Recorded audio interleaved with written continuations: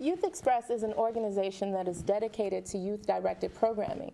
Here with us today in the studio is Chris Olin, and I just have a couple of questions for you, Chris. If you could tell us a bit, first of all, about Youth Express, how it began, and maybe how its vision has evolved, if at all. Sure.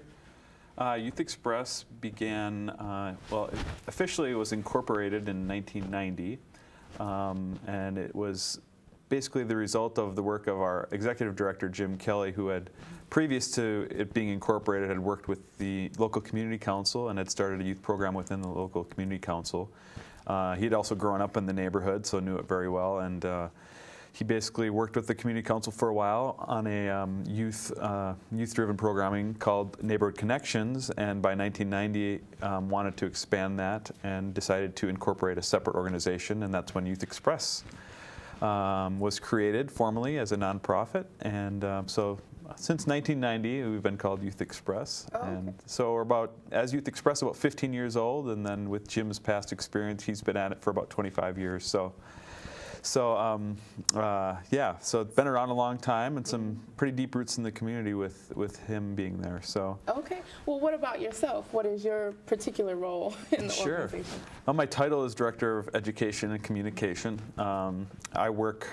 The communication part is mostly development related, so raising money for the organization through grant writing and the important stuff. Yeah, well, yeah, very important. Yeah. So I spend about half my time, a little over half my time doing that, and then the rest of the time I'm helping out with the programming. We have a couple of different programs that run during the year. An after-school program, which just started up, the summer program during the summer, and then some youth employment programming through the Express Bike Shop, and then a girls group called Beautiful Intelligent Girls, which was started back in 1998. So I'm involved mostly with the after-school program and the summer program. What draws you to this line of work? I mean, when people think about working with, youth in particular, what's your, interest? Or passion for? Yeah, well, I was in school, and I was a communication major during undergrad, and after that's where I began to work with Youth Express and work with kids through Youth Express.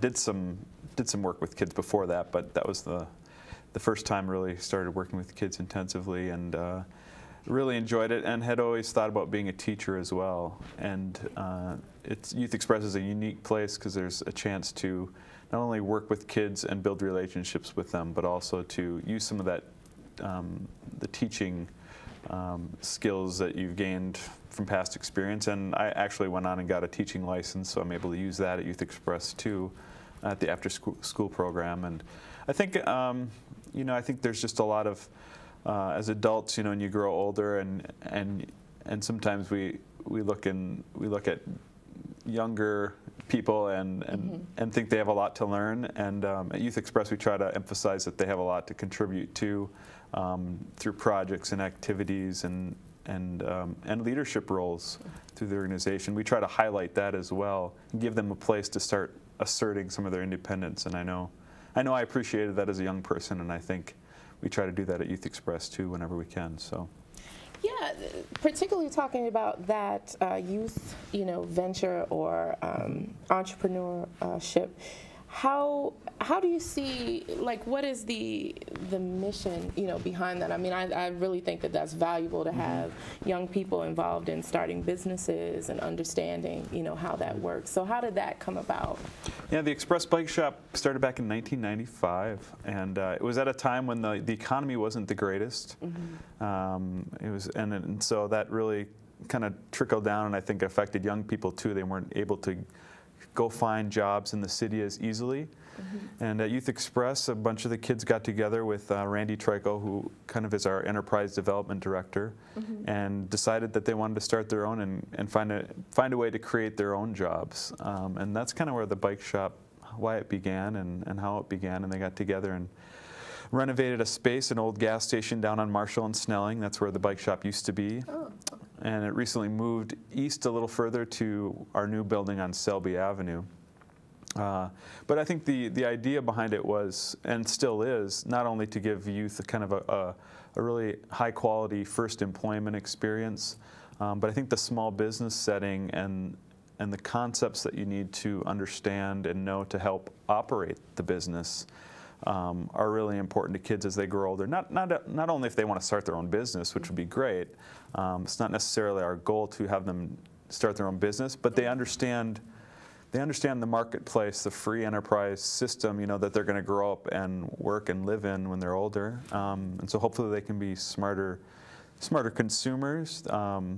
And there's also a lot, I think, our general theory is there's a lot of things about running a business that will transfer to whatever job they're in. So, you know, if you're an entrepreneur or if you're just running a business and you need to come up with new ideas for how to advertise, there's some creative thinking skills that go into that. There's so other than those basic work skills, you know, that you get from having a first job, there's also some things about it happening in a small business where you're getting a chance to participate in all the different aspects of operation, where you pick up some, I think, some unique skills that you might not get at other first employment experiences. So, and the creative thinking is one of them.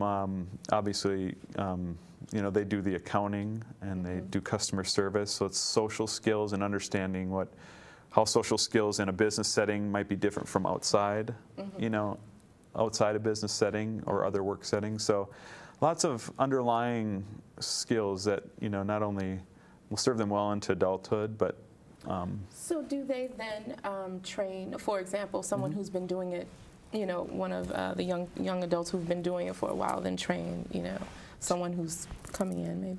Sure, yep. We've had actually two young people that were there when I actually worked as an assistant manager for a while at the bike shop, and two of the guys that started at about age 14 when I was there went on to become managers. One of them is still a manager. Another one went on to pursue a career track. But so they, you know, they've continued on, and as new guys came under them, they were helping train them, and eventually, like I said, they became managers, and now one of them's our retail manager.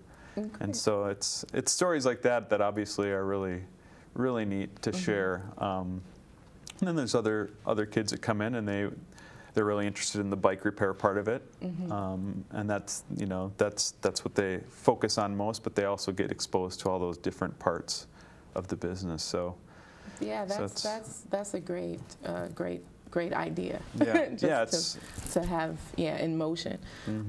I also was wondering, where you think, you know, some of the Central is my alma mater, which is right behind Youth Express. Are there a lot of the kids who come to Youth Express from Central, or just from kind of all over different neighborhoods? For programs like the after-school program and summer program, we get some older Central students. Those programs for us have usually topped out at about age 14 or 15. Okay. And so as far as participants, now we do get some part-time staff that we're starting to get from high schools in St. Paul, including Central, and they come over and work part-time staff at the program. The city of St. Paul has a program called the Youth Job Corps, where they hire young people to go work at different sites during the summer, and we were one of those. So we had some Central students and other students from the neighborhood around us that worked with the program part-time this summer and have kept working with us during after school. So that's an exciting thing when you can kind of have that continuum, you know, going on, where they're participants, and then you can find a way to have them continue with you and work with the organization too. And yeah, that's great, and then that also provides an outlet for them to continue doing, you know, the work and things that they want to be doing. Right. Well, great. Yeah. Is there anything we should know about coming up? Any special events, even if it's, you know, further down the line, some big event or website? How would people contact you? Sure. Well, right now we had our after school program just start the September 17th, and we do try to serve youth primarily in the neighborhoods around us, so Lexham, Snellingham, Hamlin, and Summit University neighborhoods are kind of primarily where kids come from. So if families are in those neighborhoods and are looking for an after-school program, that'd be something they could look into, and they just visit the Dunning Rec Center and pick up a registration form. We've got the bike shop Express Bike Shop is open on 1158 Selby Avenue. It's a new place for them, and they've been able to do some cool things with the layout and the format and merchandising in ways they weren't able to do before. So come visit them if you're interested in getting your bike tuned up or buying a new used bike. So Great. Well, thanks, Chris. We are out of time. I really appreciated you joining us in the studio today. Thanks for the opportunity. All right.